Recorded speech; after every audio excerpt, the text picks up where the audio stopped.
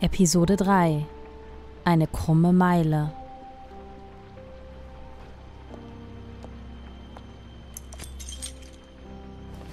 Fabletown Verwaltungsbüro, das Woodland-Gebäude, 11:43 Uhr. I did as well as I could to take out the buckshot, but there's still some shards left embedded in your shoulder.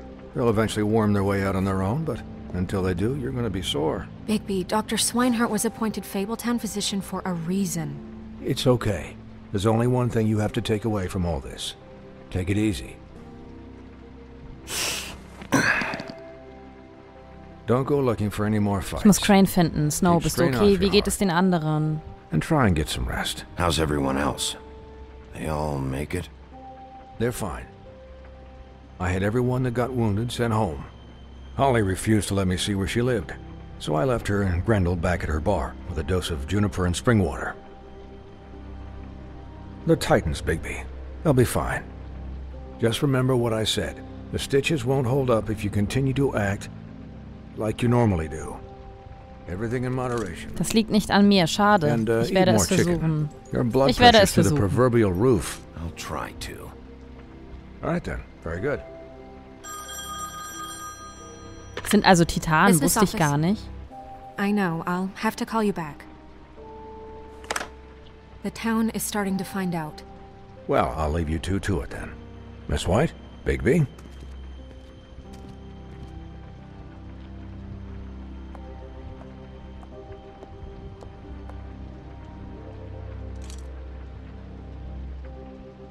So, to recap, Crane watched me through the magic mirror uncover his room at the open arms, and then he smashed it so we couldn't use it ourselves to go after him. And we know this because Buffkin was drinking in the rafters. That about cover it? and once he puts all the pieces back together, it'll be easy to catch Crane. So, I guess that's the plan, currently. Einfach auf den Spiegel warten? Gibt es andere I Spuren? don't know. There's no other leads. This is it. Just wait for the mirror. Yeah. What the hell is going on? I don't know what the Tweedles get out of this. I don't know if Crane sent them. I don't know if... I mean, this is gonna sound crazy, but do you really think Crane did it? Everything points to him. Steckt hinter I get allem. it, Ich but bin nicht do sicher. you Ich denke, er hat really Lily think he killed those getötet. women? Oh, ist schwierig. Because Ich bin nicht sicher, wenn ich ehrlich bin. incomprehensible to me. I'm as confused as you are, to be honest. I don't know. It just doesn't make sense. He was a conniver, a coward, a liar. And I'll always hate him for that. And I'll hate him for how he held me in his thoughts. But murdering prostitutes? Ow! Everything okay over there? Yes, Miss White. I just cut myself on a piece of the glass. Nothing to worry about. Thanks for tonight, by the way. That could have gone Die really Tweedles sind entkommen. Es tut mir leid für I mean, Holly. even worse than it did. Jederzeit. I'm glad you were there. Anytime. Oh, die beiden sind ja schon süß, ne? Can I, ask you a question? It's kind of personal. And I Beschränken don't wir uns want auf to das offend Profil. you, Was geht dir durch den but Kopf? after tonight, Why? What's on your mind? it's just when stuff hits the fan, like it did tonight. It feels like before we came to the city. It feels kind of like home. And I've heard it said that maybe in some tiny little bottled up way deep inside, you kind of enjoy it when things go wrong. Because it gives you an excuse. Und wenn das so ist, to nein, ich genieße es nicht. just, Warum fängst du you know, davon an? stop Nein, ich pretending. genieße es nicht. Fuck no, I don't enjoy it. Are you kidding me? It's horrible what happened tonight. I wish it didn't happen. I shouldn't have said anything. Forget that I did. Hey, guys? Ich weiß nicht, ob das jetzt die What is it? I bessere can't finish Antwort the war. mirror. It's missing a piece. Na What toll. do you mean, missing a piece? Crane muss es Yes, mitgenommen haben. Du hast unsere it's, Zeit schon sicher, dass es nicht hier it's not ist. here. Ja, sagt er ja schon. Crane must have taken a shard with him. I can't believe this. I saw Crane pick something up after he smashed it. I'm sorry. I didn't realize what it was until now. The mirror can't work unless it's whole. Well, that's not entirely true. Or what, Buffkin? What? We sit around and wait until it mends itself? We have no idea how long that will take. We're just gonna have to do this the hard way. I'm just saying, Das waiting ist die is an harte option. Tour. No. What exactly is the hard way? We'll look through his things, his desk, everything. He had to have left something that tells us where he's going. He's a neat freak, but he was never that smart. Smart enough to take a piece of the mirror. We can still solve this ourselves. I know Never that mind that. Come help me look. Ja, was anderes können wir anscheinend gerade nicht tun. Ja, und damit nochmal herzlich willkommen zurück zu The Wolf Among Us. Allerdings wollte ich diesen Part nochmal wieder starten mit ein bisschen Märchenbuchgelese. Ich hoffe, es stört euch nicht, aber wir müssen unbedingt weiterkommen. Ich komme mit dem Lesen nämlich nicht hinterher. Und ich glaube, wir waren zuletzt bei den Brüdern. Und ich sehe auch gerade, dass wir hier irgendwie noch nicht wirklich alles gefunden hatten. Aber okay. Die Tweedle-Brüder, dumm und die sind käufliche Schläger. Sie sehen, wie Menschen aus und können ihre Aufträge in der Welt oder der Menschen daher ausführen, ohne Verdacht zu erregen, sind untrennbar und genauso skrupellos. Holly, Eigentümerin der Trip Trap Bar. Holly ist eine Trollin, die sagt, was sie denkt. Sie ist die Besitzerin der Trip Trap Bar.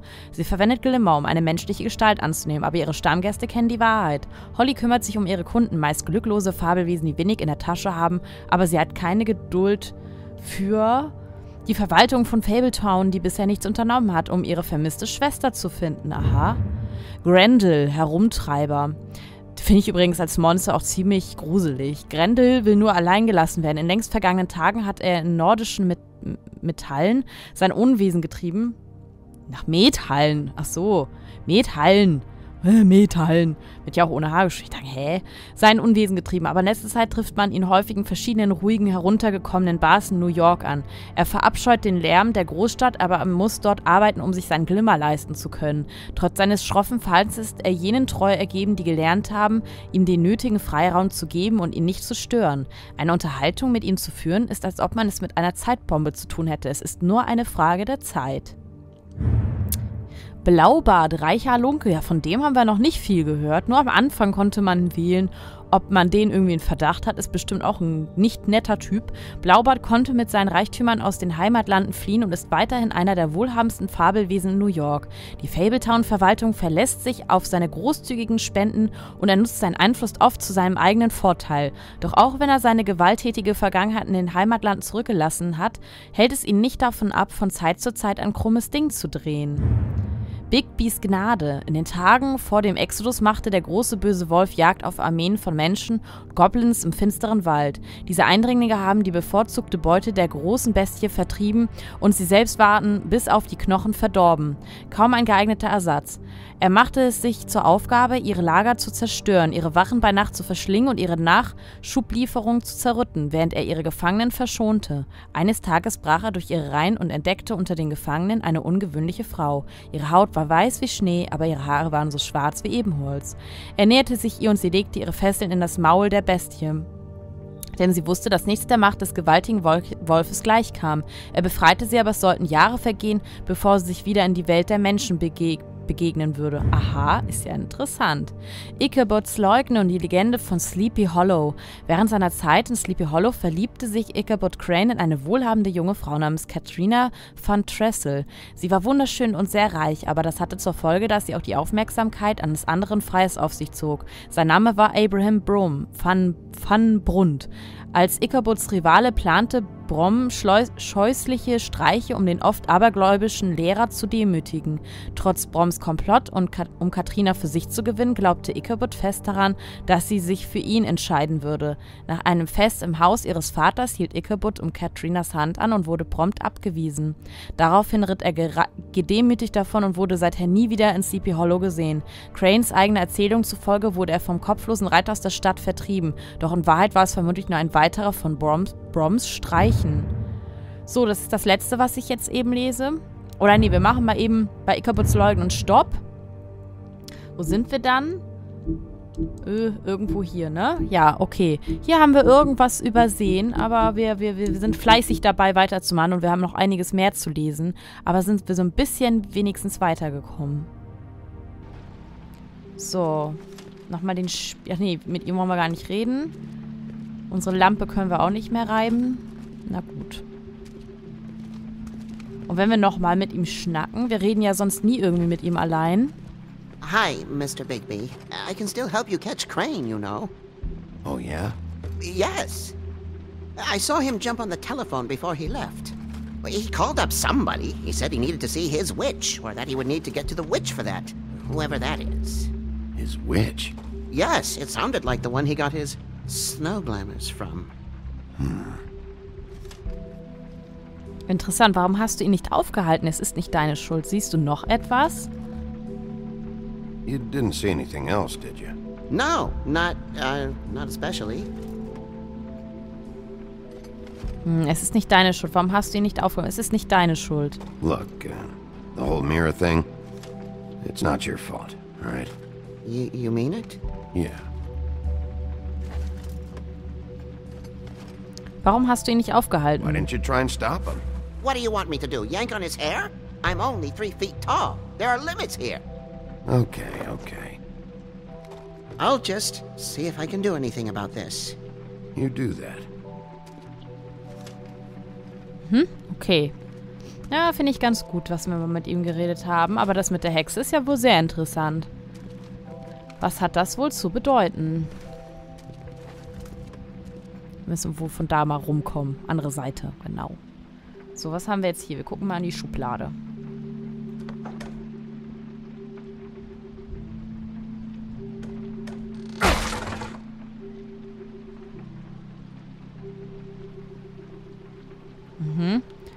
Aber bevor ich mir das anschaue, sollte ich vielleicht erstmal oben gucken. Nicht, dass es ein Auslöser ist und ich das dann wieder nicht anschauen kann. Untersuchen mal den ersten Brief hier. So, Ichabod Crane. Gibt es Neuigkeiten bezüglich der zusätzlichen finanziellen Mittel, welche ich beantragte? Wie in meinem letzten Brief erwähnt, die Bedingungen könnten einige Verbesserungen gebrauchen. Ich bemerke etwas Unruhe der Bewohner und ich muss zugeben, ich verstehe auch warum. Die Farm sollte keine Bestrafung sein. Ich bin mir sicher, sie sind sehr beschäftigt, aber das sollte Priorität sein. Beste Grüße, Waylon Smith. Das ist ein Ausblick, sagt auch irgendwie gerade alles. Was haben wir hier? Lieber Mr. Ichabod Crane, ich schreibe Ihnen wiederholt mit der Bitte, jemanden für die Reparatur der Klimaanlage in unserer Wohneinheit zu schicken. Es ist kochend heiß und Pinocchio sagt schon, dass seine Haut splittert. Okay. Ich weiß zwar nicht, was das bedeutet, aber ich nehme an, es ist etwas Ekelhaftes. Ich möchte wirklich, dass das repariert wird. Wie schon vor 3 Monaten angefragt, stellen Sie wenigstens in der Zwischenzeit einen Ventilator zur Verfügung. Hochachtungsvoll, Boy Blue. Oh Gott, der hat sich um nichts gekümmert anscheinend hier. Typ. Mr. Crane, Sie haben mir nach dem letzten Vorfall in Wohnung Nummer 204 gesagt, dass Sie für den Putz in meinem Gebäude bezahlen würden. Er fällt von den verfickten Wänden. Bitte reparieren Sie es. Nicht meine Worte. Ich kann das Zimmer in diesem Zustand nicht vermieten und ich warte hier schon seit Tagen. Nicht zu erwähnen, dass Sie mir versprochen hatten, dass Sie jemanden schicken würden, um den großen Riss im Glas an der Haustür zu reparieren. Und wissen Sie was? Es ist jetzt sogar schlimmer. Ihre Scheiße steht mir bis zum Hals, Mr. Todd. Did Crane ever do any work? Only when Cole was around. Das ist ja echt blöd. Hier ist ein Schlüssel. 207. What is it? It's the key to his room at the open arms. You still haven't told me what was in there. I want to Cranes know. Fantasie von dir, das willst du nicht wissen. Blut need und to know. Blumen. A lot of blood and flowers. I keep thinking back. I keep replaying moments in my head. Interactions with him when he'd catch me in the elevator or bump into me outside. There's only so much you can repress, you know? Du hättest es nicht wissen können. Wir kriegen ihn. Was gibt es da noch? What else is there? Come on, let's keep looking. Ja. Also, da er in diesem Zimmer war, dann natürlich auch noch den Schlüssel. Gut, gucken wir uns jetzt mal das Buch an.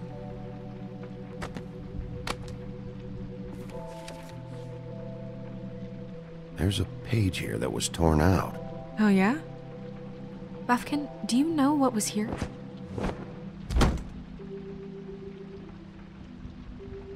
It's a ring, at least.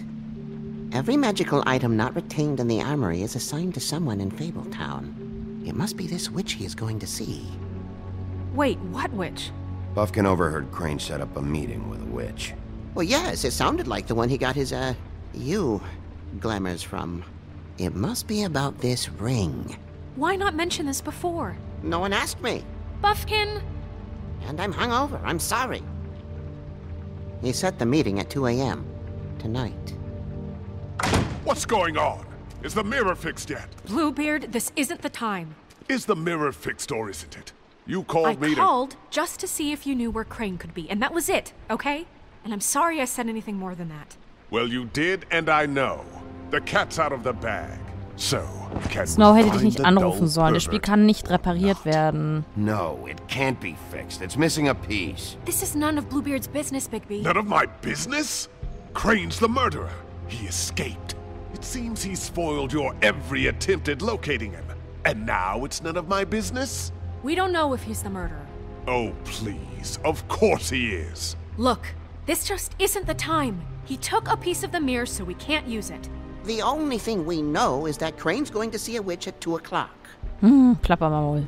AM or PM? A.M.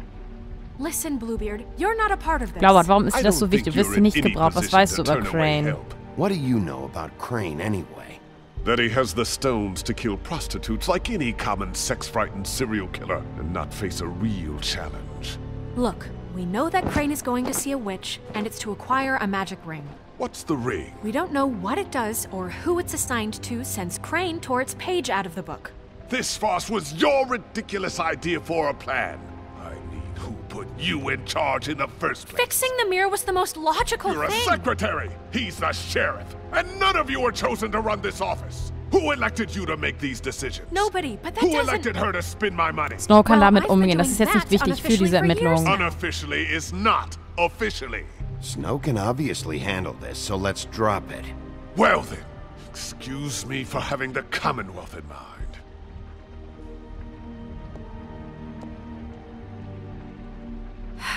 All right, let's just look on the bright side.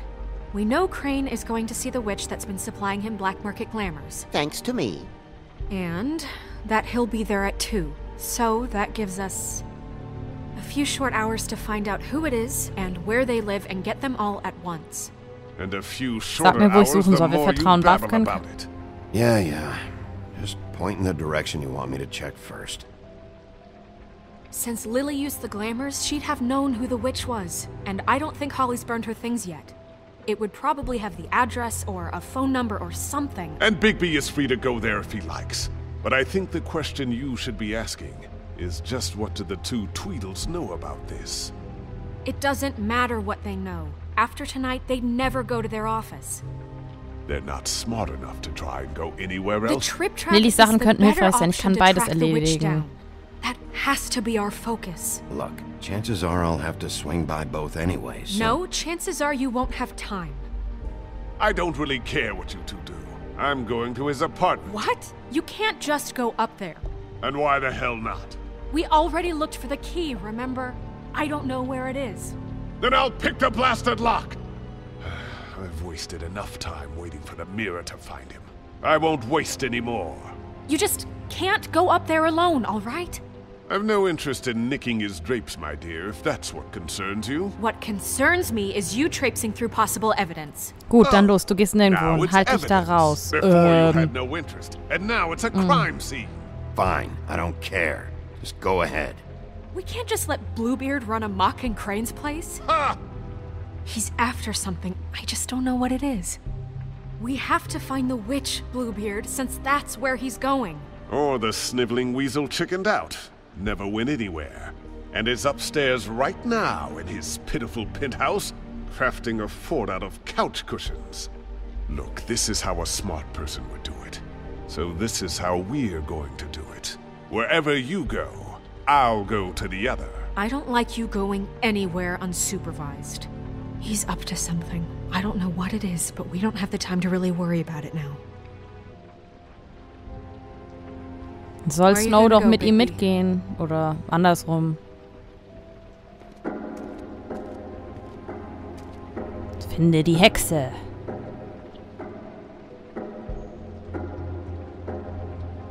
So you leave Crane alone, and we'll leave you alone. I'd love to join you, but there's some business I need to attend to. No, I'm better off dealing with things alone. I don't need sympathy and I don't need charity.